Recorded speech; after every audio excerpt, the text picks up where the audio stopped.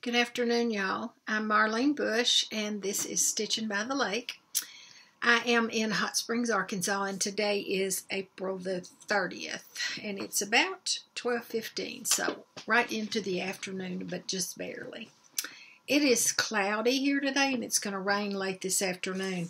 I was afraid it would do that because I've got to get out later. I've got an appointment for a manicure. And need to do a couple of little quick errands, and I'm hoping the rain will hold off until tonight so I don't get in it when I'm getting out. The winds this spring, you can probably tell it with my hair because I've been outside a couple of times. The winds have been just horrendous. Have they been bad where you are? It's like they think it's March, and this is the last day of April. I don't know. Yesterday, Jerry and I went out and planted a bunch of flowers. And that's another thing. Have y'all noticed that the cost of plants has gone up like everything else? Anyway, we were planting flowers and herbs. I'm not planting vegetables this year. I bought a couple of tomatoes already in big pots, and they're going to stay on the deck. Last year, the raccoons and the possums ate everything that I tried to grow. And we can't seem to regulate them. So I'm down to herbs and flowers now. But that's okay. Those are pretty too. Where was I? Anyway, the wind yesterday was horrendous. And it is today as well. I had taken a Zyrtec yesterday. I take a Zyrtec every morning through pollen season. And I also use Flonase twice a day. So thankfully that kept me cleared up, but my eyes ran and my nose ran. It was horrible. I just hate doing that. But we got everything planted. Well, all but one. And I am glad it's going to rain tonight because they need a good soaking, so that'll be good.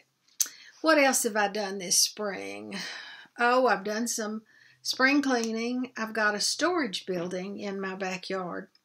When we moved in this house 19 years ago, it has a carport and it has a freestanding garage. It's an old house built back in '75. And of course the garage was my husband's, but we had to use it for storage because we can't get in the attic of this house. And he complained all the time about my stuff in his garage. So I had a little extra money and I went out and bought myself a storage building. And it's mine. Not that it doesn't have some stuff in it that's his, because you know how that goes. Anyway, I'm a pretty organized person most of the time, but my husband not quite as much as me. So when I ask him to take something out there, generally he just sits it in the door and that's it. So over the winter, a lot of things accumulated. All my seasonal decorations are out there. So Christmas was put up in the loft part of it, but there was Valentine's Day and there was Easter and, you know, that kind of stuff kind of sitting around. And I had taken most of my winter clothes out as well. So I worked on that a long time yesterday, which just about wore me out. At least I'm sleeping good because I'm staying busy. Not much else going on here. Tomorrow we're going to get to go up to our son's house. My granddaughter, youngest granddaughter, is on a dance team, a school dance team, and they're having a huge musical this weekend. We went last year as well. So we'll go up tomorrow and see her dance, spend the night, and come back on Monday. We went to my sister's since the last time I talked to y'all. Spent, I think, 5 days up there. She and I went to, oh goodness, several antique stores, flea markets, you know, those kind of things. And I made some purchases, but not a lot. Some frames that I found. One sampler. In fact, let me show y'all this.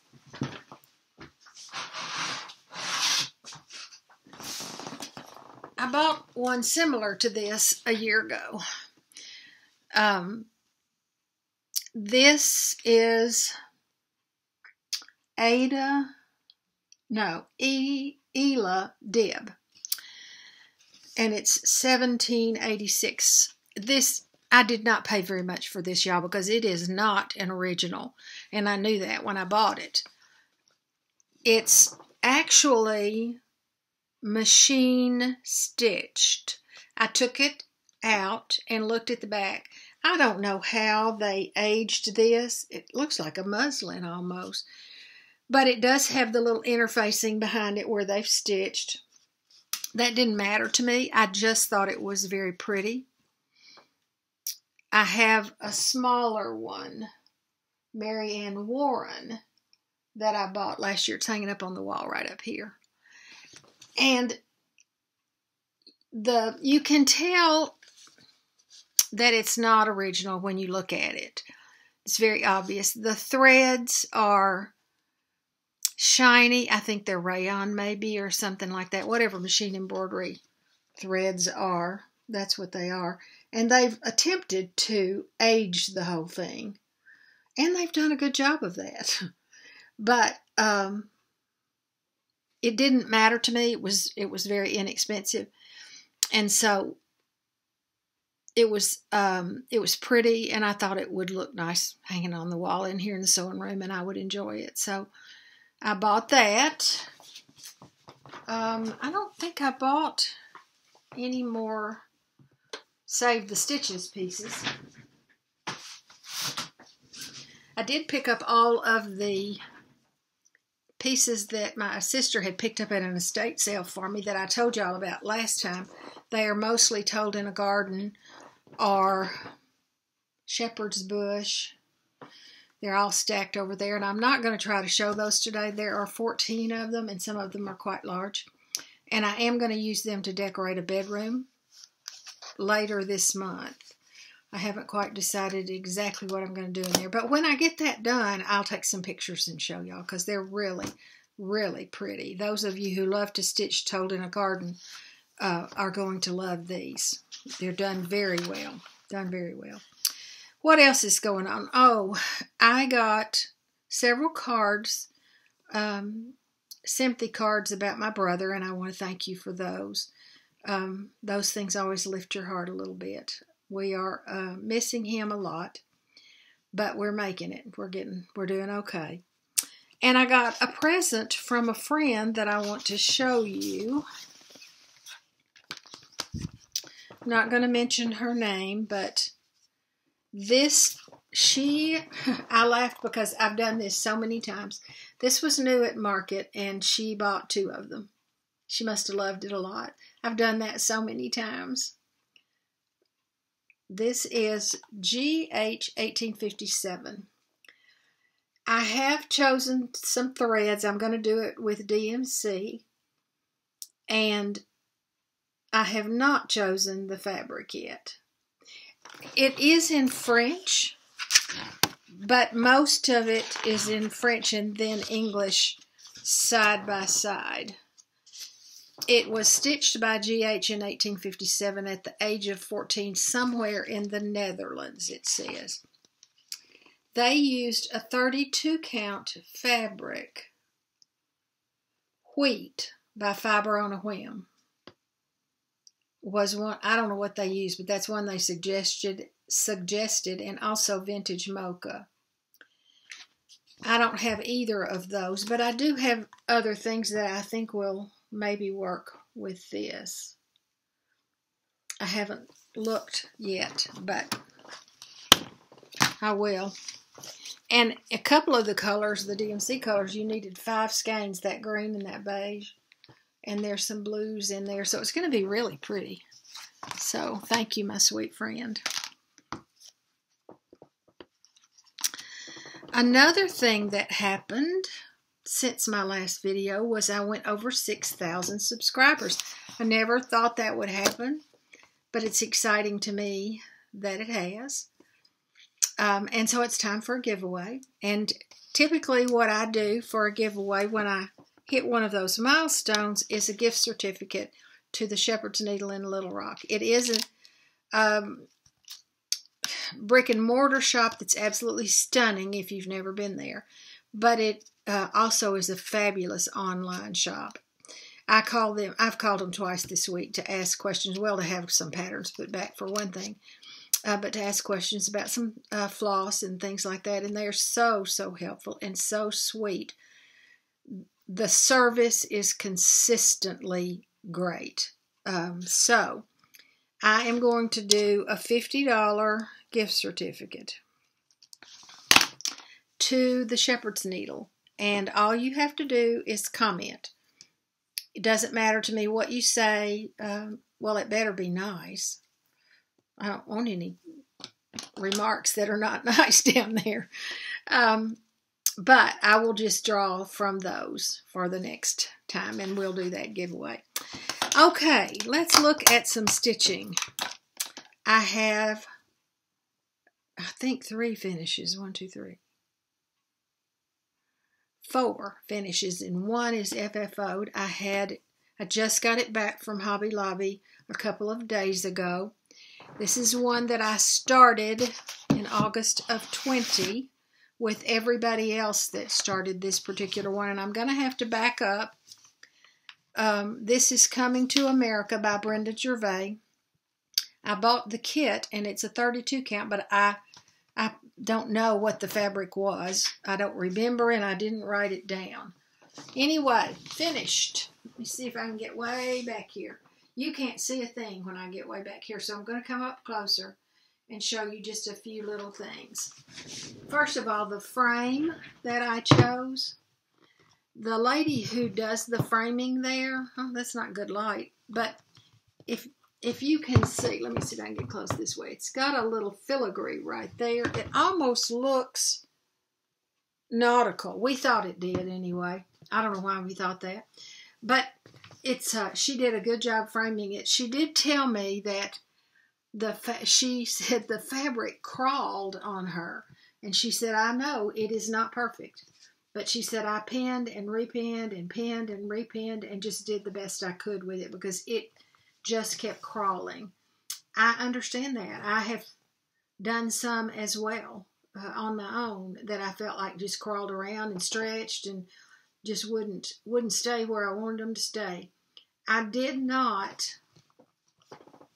press interfacing on the back of this one.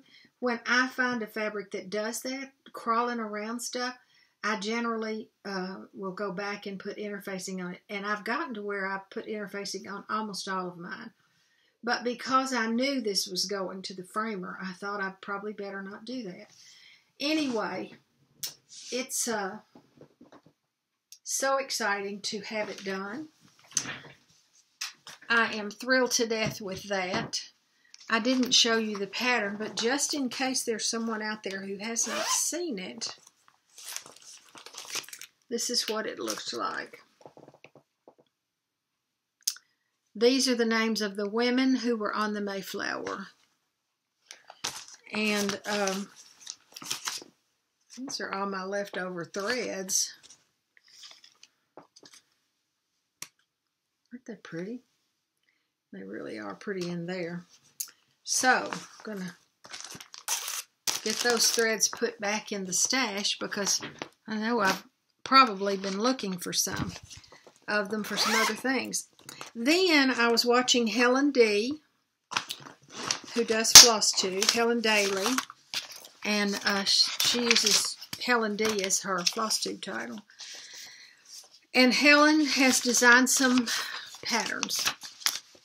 The latest one is, I don't think she named it. I've been calling it Needles and Thread. And I'm going to show you the pattern I've marked on it, but no, I haven't. But it is a free pattern if you go to her Flosstube, and I'll link that below. She will have a link on hers to all of hers. And this is the second one, I think, that I have stitched. It looks like this. It has the words needles, thread, fabric, Flosstube. Then it has scissors and a needle and a tomato pincushion. And y'all, I looked my whole house over. I thought I have one red pincushion, and it's an antique one. It's on a little stand on my German thread cabinet. sewing cabinet. I could not find another one in this house. I guess I just dreamed it. But I don't have any tomato pincushions. As I was shopping up at my sister's, I found a bowl at one of the flea markets that had probably 10 in it, all different sizes, and but they were all tomatoes. But they were like $2.99 a piece, and that doesn't sound like much, but I really would like to have had a bowl of those so I could put this in it, plus a couple of other things I have planned to stitch. And I just couldn't see paying that. Maybe I should have. I don't know. Anyway, this is my stitching, and I did not use the threads that she called for because I didn't have them for the most part. I just pulled from my stash. She did not show leaving this thread hanging at the end, but I did. I did leave that. I thought it was kind of a nice little touch. And her finish was a pillow, which is exactly what I planned to do. And she finished it so cute. She had a piece of measuring tape across there and then the fabric. So I'm going to try to copy hers. So Helen, thank you so much for this. I loved stitching it. It was a lot of fun. And it's going to be a fun finish too. And I'll be glad to have it. I've got a bowl. Did I take it? I took it in the other room already. Ready for some that I'm planning to stitch in May. So I'll show you those in just a few minutes. Last night I finished Abingdon. What is this? Abington something. This is JBW Designs. And that's the pattern for that.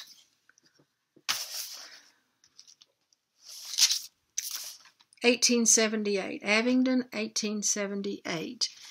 I used Victorian Motto sampler threads for this one. I knew I was going to need quite a lot of thread. And when I was looking, I found that her America the Beautiful and Simply Red were essentially the same color. I could not tell any difference. So I pulled from both of those. And when I put those back in my stash, I'm just going to put them together. I hope to stitch all of them in this pattern. But this is my first one to get done. It's on 32 count white chocolate. Let me see if I can. This fabric is very thin. And it was very easy to see it and stitch without a magnifier, just with a good light. It's a very pretty pattern. I do confess, I don't normally do this, but y'all, I knotted some of my threads on the back of this because I couldn't, there were letters that were they were kind of far apart. I couldn't carry. I didn't have anything to run the threads under. The pin stitch wasn't working well because the holes are kind of big. So I have some knots on the back of it. I'll show you. I'll show you the back. Let's see. Maybe you can see some of them. Maybe you can't. They're really not all that visible. I see one. Anyway. I don't let that worry me, the backs. You're not going to see that back once I get this framed. So to me, it's just not important. If it works that I can stitch it without knots, I prefer to do that. But I'm not going to beat myself up over it either. And then my last finish, start and finish, Kim Goldman at the Contented Stitcher was stitching I Am a Daughter. It's a free pattern from Little House Needleworks. And I wanted to do that for Easter.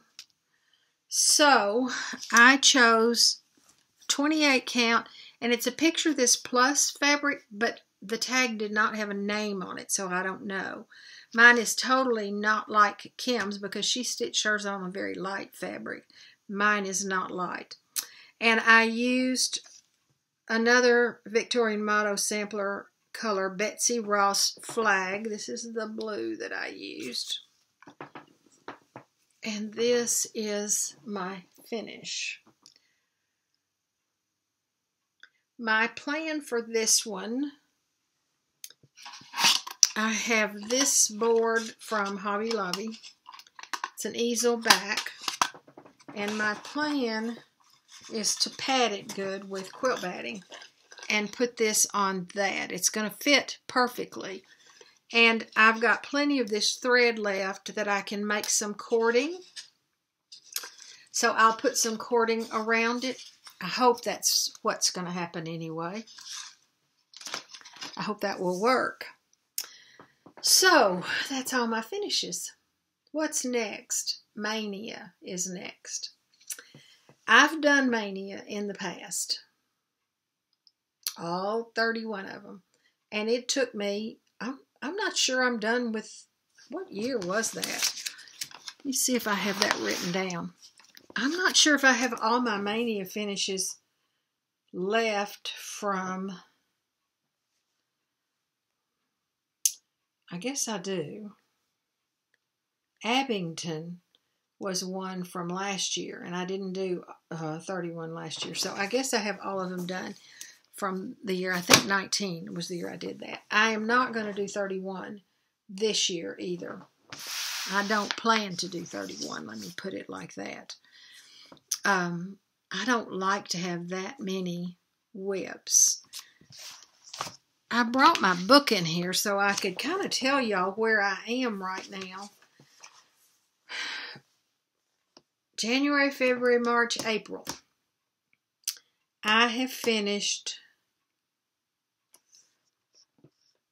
19. No, that's not right. Yes, it is. 19. I wrote my notes down, y'all, and I can't even figure them out. I brought into this year 18 whips from previous years. The oldest one was 2019. So I brought in 18, and I have completed 5 of those 18. So I have 13 left from previous years. My goal is to finish one a month from the ones I brought in. So I'm slightly ahead, but just slightly. And that's not going to continue because some of the ones that I have to finish, have to do to make that happen are very large, like Winter Rose Manor and A Savior's Praise and Spooky Countdown, Hello Halloween, Come Into My Garden. Big ones. So I won't get through 12 this year, but I'm going to keep trying and get through as many as I can. 2 or 3 of them are smaller, so I'm planning on doing those to make sure that gets my number up. Then this year I have started 19, and I have completed 13. 1, 2, 3, 4, 5, 6, 7, 8, 9, 10, 11, 12, 13. Started 19, 13 completed. That leaves 6. So,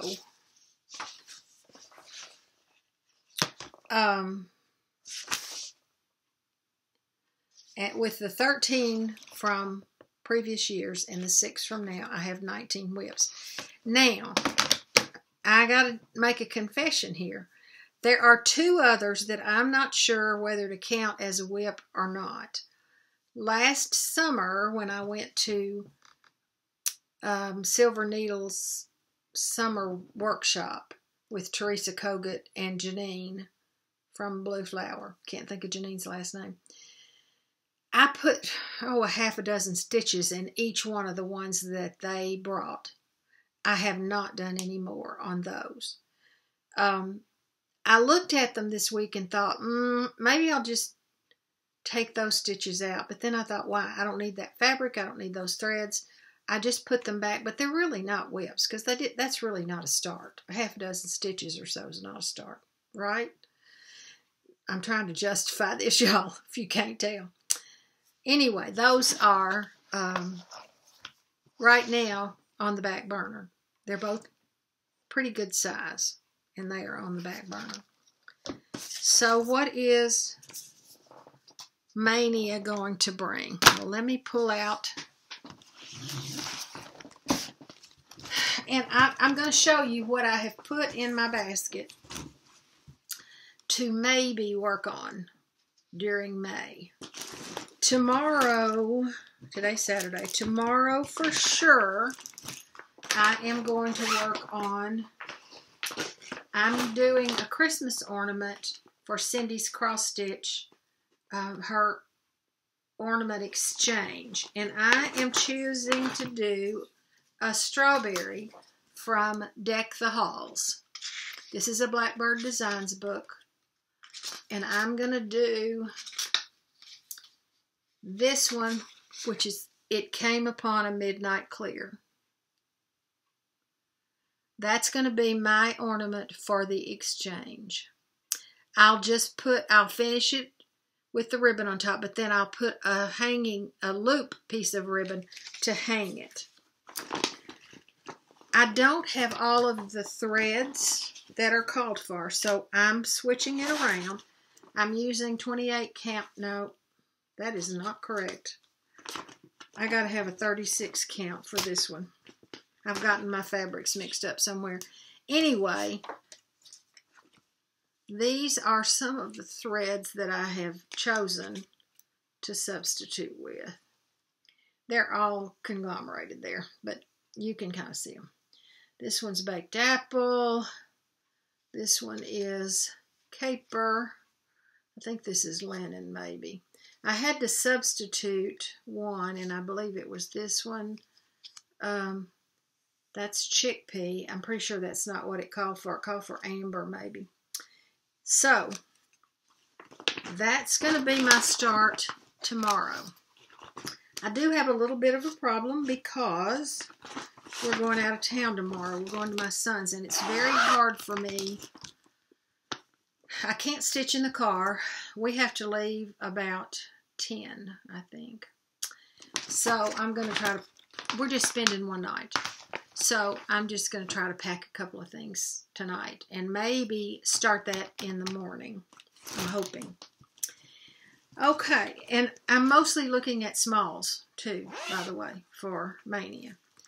I have all three of Stacy Nash's pen discs. There's Red Hydrangea, Pink Primrose, and Berry Basket. And I would love to get all three of those done. The fabrics are going to be Meadow Rue, 36 count Meadow Rue. And it looks like this. And these are my threads. That's going to be on my Mania list. Now remember, I'm not committing to starting all of these. These are just the ones I'm going to choose from as I go. This one, I'm pretty sure is going to be the next choice. I've already found a frame for it. That's the main reason. And I love it. I just love it. Liberty House. This is by, geez, I can't read in here. Brenda Gervais. Liberty House. Love this pattern. I think, did Daylene show this? I think Daylene got this one on her latest video. She sent me the sweetest card. I'm going to stitch that one on 32 count London Fog, which is not what it's called for. It calls for Confederate Gray, and it calls for 40 count. But, like I said, I have a frame that will work for this one if I do it on this 32 count, so that's what I'm going to do. and these are the threads. I don't remember if these are all the call for threads or if I've substituted some. I kitted this up a long time ago. But I would like to get this one started. I would like for this one to be finished for the 4th of July. Probably not going to happen. May and June. Probably not. But one can hope. I also found another small one that I would like to have done by the 4th of July. And it's this little kit. I'm not sure you can see it. I bought this last summer at Silver Needle. It's called Long May She Wave. It is by, doesn't say right there. I loved the crow sitting up on the flag. It was kitted up. I've taken it apart. You can't see much on it, but I'm pretty sure I can get that one done. So that's a probable start as well. And another 4th of July. This is new from market, called Freedom. It's from Rosewood Manor. I'd like to do this pillow. I do not have 2 critical threads, and they're on the bell. And I called the Shepherd's Needle this morning, and they don't have them in stock. She offered to order them for me, and I thought we would wait and let me look at it a little bit closer. Let me see if I can tell you what it is. Rainbow Gallery. Petite something. But I'm thinking I may have to just order those because I may not find a substitute that I think will work for that. Okay, that won't go back in the bag. Very good. What else have I got down here? Oh, another market one. Schoolgirl samplings from the Scarlet House, and I want to do Alice Garner, which is this one right here. I think I'm going to use white chocolate. And it only calls for 2 colors. Belle Soie. I think I didn't have either one of them and I substituted, but there's some Belle Soie colors there. And another one from Market. I love this vintage buttons. And I have a ton of buttons, an absolute ton. I don't have, there's a second, I've got the black color on this. It's not really black. I think it's, I don't remember now. But I didn't have the other color, so I'm going to have to pick that up. And I didn't choose a fabric for that yet, but I have plenty of scraps. And then,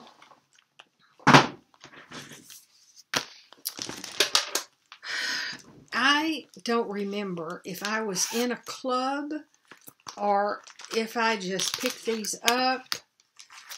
But I have several Plum Streets. Now, her cereal bowl collection, I've done one of them already, and I think it was lesson 1. This is lesson 3, and these are all kits. So any of these would be really easy for me just to pick up and start stitching. I don't have to do a thing to get ready for them. And this is the other cereal bowl one, lesson 2, that I have not yet stitched. The reason I'm choosing these smalls is because I would like to get 75 finishes this year. And I have tons and tons of small patterns. So, now when I say small pattern, that doesn't necessarily mean it's really small. It's just not one of the bigger ones. This is Scattered Seed Samplers. I'm pretty sure I was in a club for this one. I've stitched a couple of others that are from this series. This is a Fruit of the Vine needle row. And these are all kitted up with all the stuff. She does such a beautiful job with her kits. And I have 3 of those, I think. Together Forever, Pin Keep Drum. It's a little dark. The picture's a little dark and it's hard to see in this cloudy day. And this is the last one that I've gotten out to make my choices from. And this is a Lucy Beam called Love in Stitches.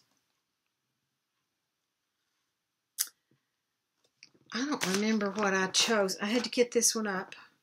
36 count cappuccino, which is the fabric that's called for. And then these are the colors.